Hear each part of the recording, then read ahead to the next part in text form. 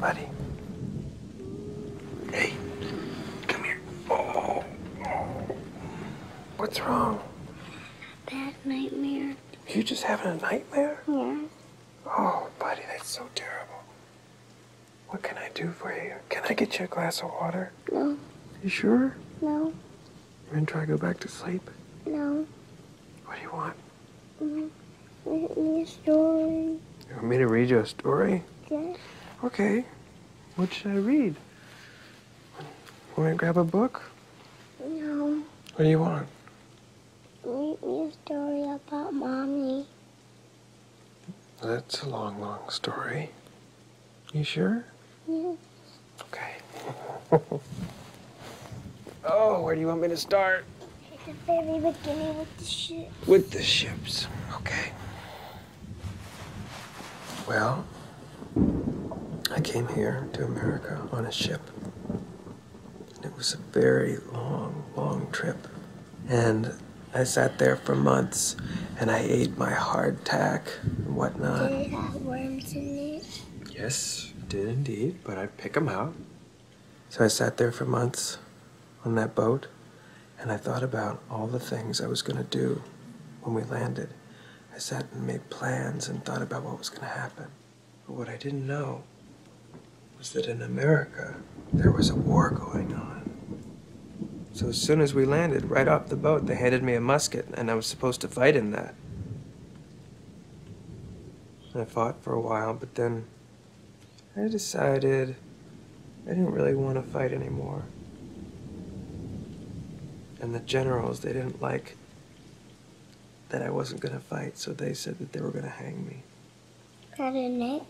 Yes, because that's what they do to deserters. But of course, I didn't want that to happen. And so, the first chance I had, I ran. Did they shot you? Yeah, I'm getting to that. I ran as fast as I could and as far as I could over the hills and fields. And they sent riders on horses after me, and one of them must have gotten me in his sights because he shot me. Shot you? Shot me! Right in the side. Right here. Yep, the bullet went in right here. Oh!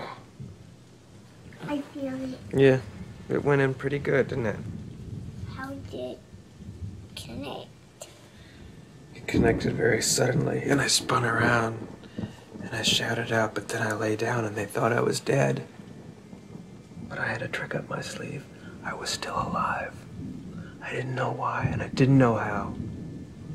But I knew there had to be a reason. So I waited for them to ride off, and when I could no longer hear the sound of their hooves, that's when I got up and I started walking. I walked from near to far, from here to there. And that's when I met your mom. I came up over a hill, and I saw a terrible thing. There was fire on the plain, and dead bodies. Men and women and horses, and even children. Someone had come up in the night and killed them, and stolen all of their things. They scalped them. Yes. Do you know what a scalp is? Do you remember? They cut their hair off. Yeah, that's when they cut the top of the hair off. Yeah, right there. And then they keep it. It's really one of the worst things you can do to somebody. So I looked around there. I couldn't believe my eyes. It was so awful. But then I heard a sound. Do you know what that was? My mom. Yeah. She was laying there under a wagon, half unconscious. And that was your mom. Was she scalped? No. But whoever had done this, they hadn't let her off easy. They cut her tongue out. Was there blood? Oh, buddy. Her whole mouth was full of blood.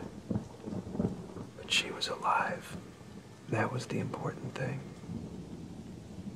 That and something else. What was it? She had a baby in her tummy? She had a baby in her tummy. And who was that baby? Me. Yeah.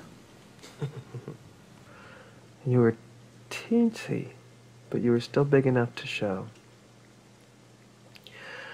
I knew that she needed help, so I picked her up and I carried her. I carried her as far as I could, and when I couldn't carry her any farther, I set her down in the woods and I built us a shelter out of branches. And we stayed there one night, and then another night. And before too long, we decided we were in love and all of that. So I built us a house.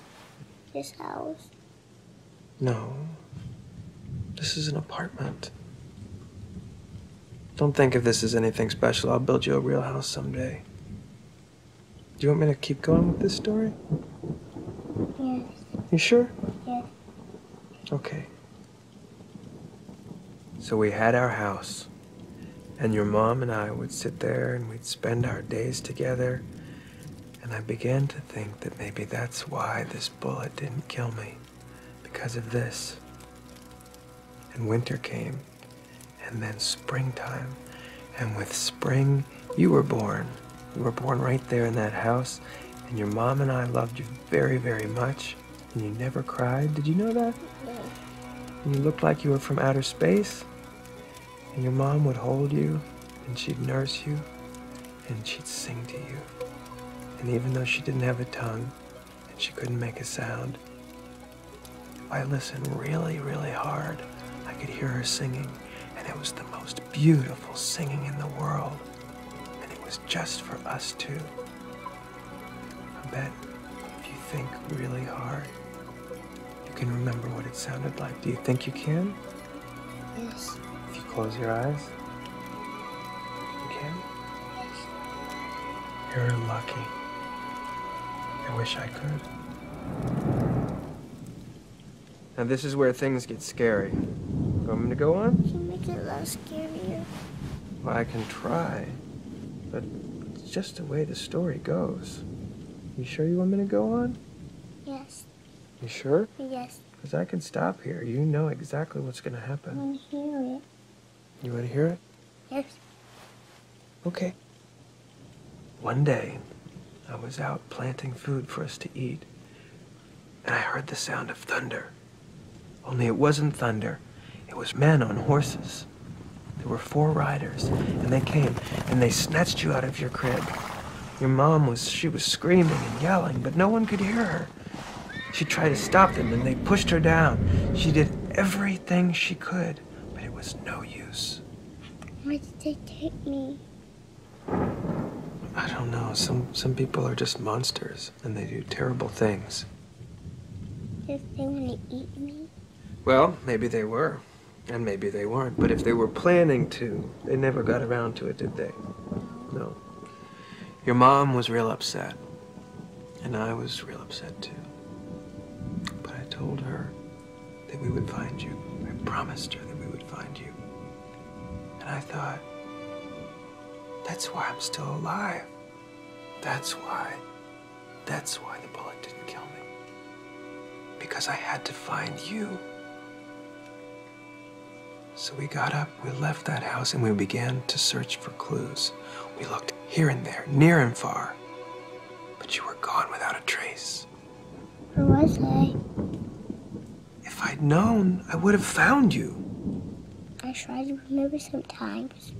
Well, there's a reason why we forget things sometimes. Sometimes it's what we have to do to get by. It helps us be strong when we need to be. So we looked. We looked for a year, and then for another year, and then another year went by after that. We would ask around, and we would hear stories sometimes about men on horses doing terrible things. And we'd say, was there a child with them? But no one knew, no one could say. Your mom never gave up hope.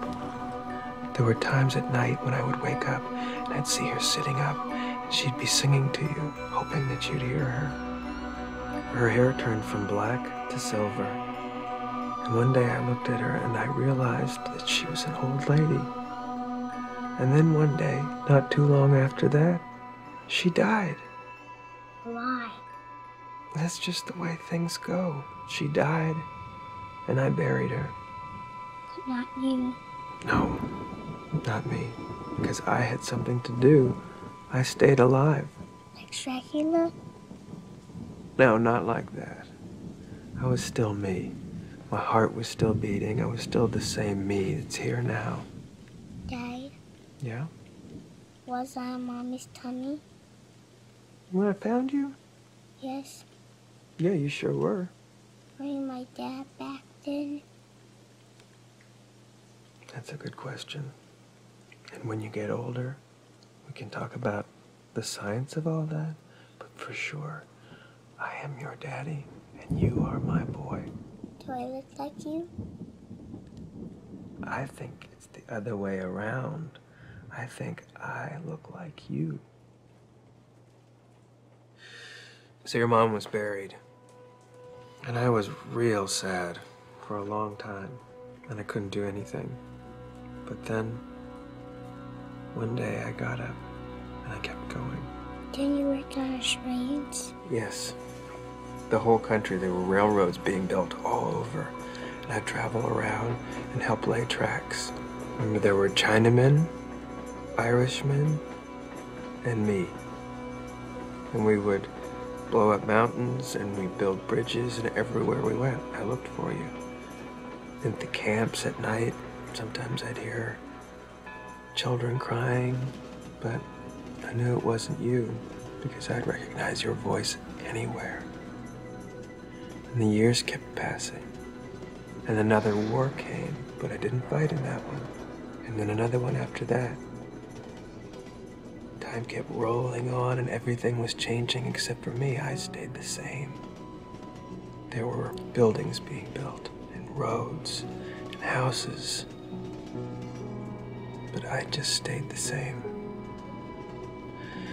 There was one time when I went back and I tried to find that first house, our first little house where you were born. I couldn't find it anywhere. There wasn't a single trace. There were even times, buddy,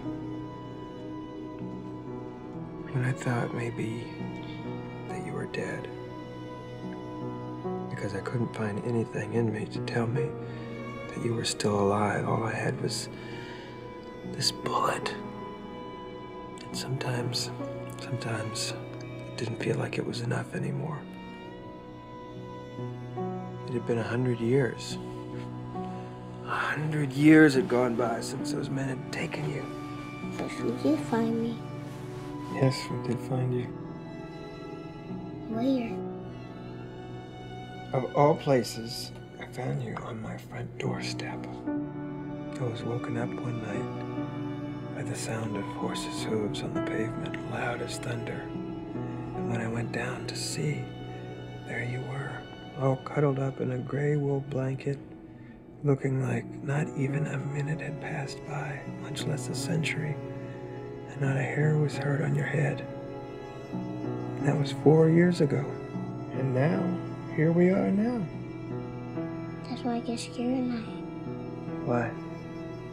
Because I don't want to get taken again. I don't think that will happen. And I don't want you to die. Wow. That's an interesting thing, because I think that now that I've found you, maybe my clock is going to start ticking just like everyone else's. And this bullet in my side is going to work its way through. I can feel it sometimes, worming its way through. And that leads me to believe that I will die someday. But not for a long time. What about me? What about you? Will I die someday? Yes, you will. First I'll be an old man. Buddy, you already are an old man. You're older than old. Not as old as you. No. One day you will be. One day you'll be older than me.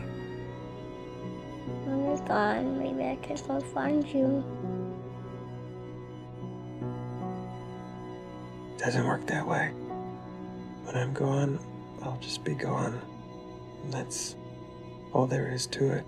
And then what you have to do is find out why you're still